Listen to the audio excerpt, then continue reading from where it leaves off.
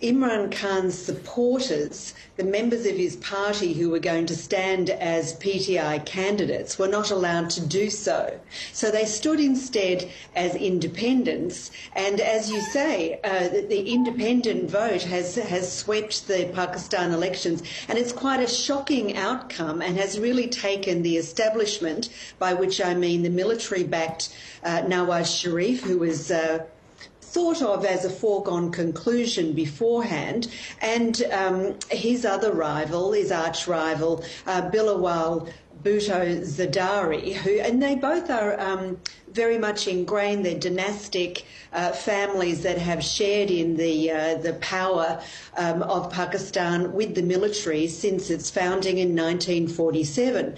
But the vote for the independence is really a vote against the establishment for Imran Khan, and even though he's in prison, he's pretty much the most powerful person in Pakistan today. Yeah.